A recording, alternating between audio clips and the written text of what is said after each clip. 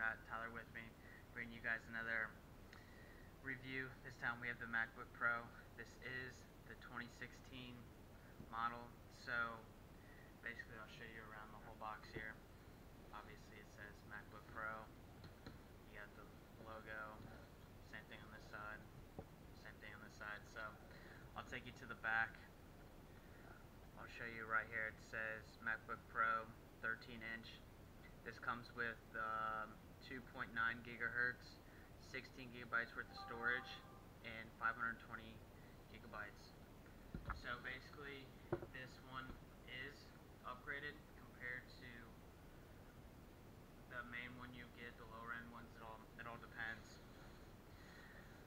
But basically, I'll open it up for you. So you get your MacBook right here. This out.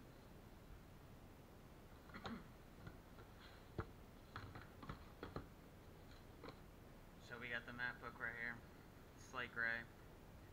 It has the headphone jack, the two USB Type-C ports on that side, then it has two more on this side. So I'll just set this off to the side for right now.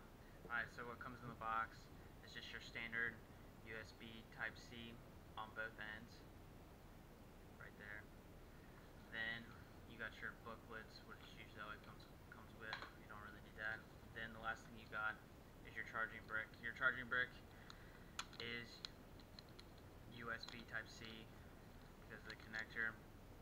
Basically, there's really not much left in here. There's nothing else in the box. So if you see people that have stored other things in the box, they're obviously lying because there's only that stuff that comes with the box. But that's basically what comes in the box. There's really nothing too special with the MacBook. It is a lot skinnier and it's really lightweight. It's really nice. It does collect some fingerprints though, but not bad as if it was like glass or anything like that. But so you open it up, it already pops up. I'll sign into the guest here and so you guys can see the screen and everything. But basically this is the one with the touch bar, so it has all that neat feature and all that other good stuff. The touchpad here is twice as big as it was in the previous years. Then you got your two speaker grills on either side. So basically, I'll show you guys the specs of this computer. See, this is the Mac OS Sierra. It's on the latest version of the MacBook.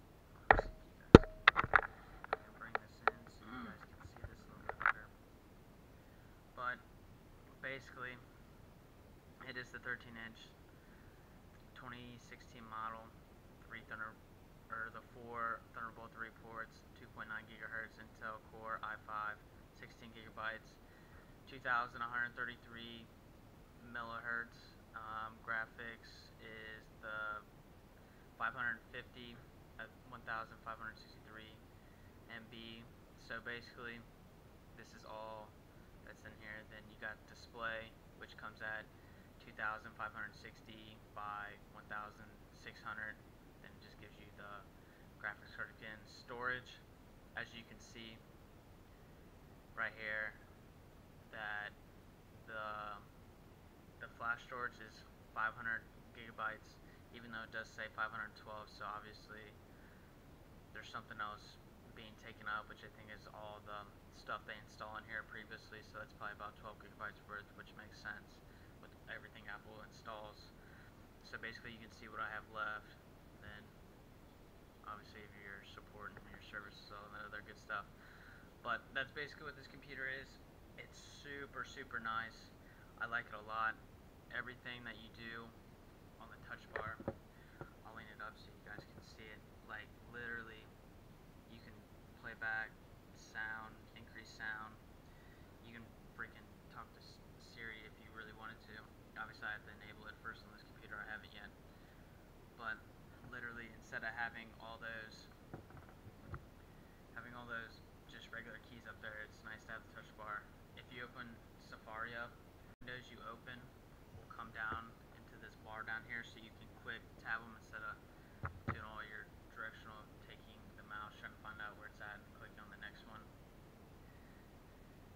But basically, the biggest thing is just the touch bar with this. Battery life is not bad.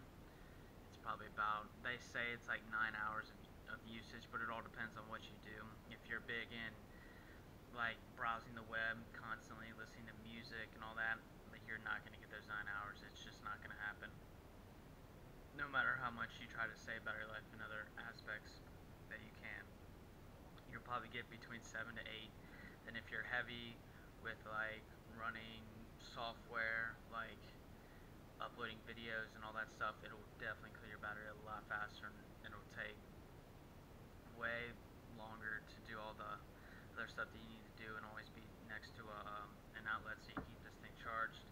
But charging is very, very, very fast for a computer of this size and the battery of this size that is meant to last as long as possible when you're not doing all that heavy software stuff. It probably takes around 2 hours-ish, but that's usually around most MacBooks for charging.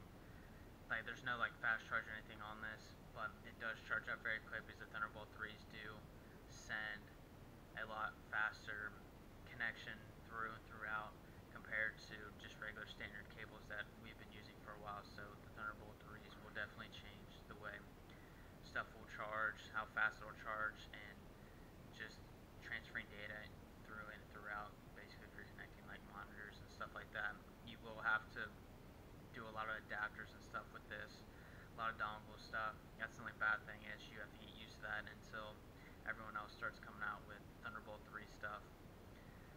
But basically, there's really not much else to talk about this. I mean, if you guys want more in-depth review of it, there is the Touch ID sensor, which is just one finger touch and bam, you're in basically. But other than that, there's really not much. They have the butterfly keyboard. This is the second one. It's pretty nice. It is very clicky. I'll turn off the sound here.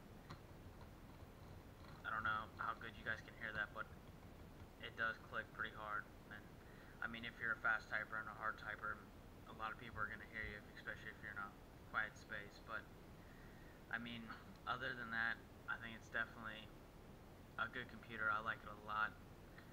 Apple always makes really, really good products compared to everyone else. The only bad thing is their price points are just so dang high to buying something like this. But the sound is good on it. It's really good sound. But other than that, I really don't have much to say. I know Tyler here has the, what is it, the MacBook Air? Or is it the Pro? He has the MacBook Pro, the 2015 model. I believe it's the 2015 model. But I mean, he likes his, but do you have any comments on this one? Yeah, I like it. I like the touch bar a lot. It's got that sleek look design in the gray. I like it a lot. It's super light, like you said. And I believe it holds more gigs and storage than mine, so that's a really, really, really good part about it. Which helps with like videos and all that stuff. Is the more gigabytes you have, the better you can run more programs and stuff like that. But and then the speakers on the side, but yeah, it's a really good computer. I haven't thought about getting it, but I don't have the money right now, so yeah, I like it a lot though. now there you go, guys. There's our opinion on the MacBook. Go ahead and subscribe and like this video. And if you have any comments about the 2016, just leave them down in the comments below. I'll do my best to answer them as detailed as I possibly can and give you as much information on it as much as possible.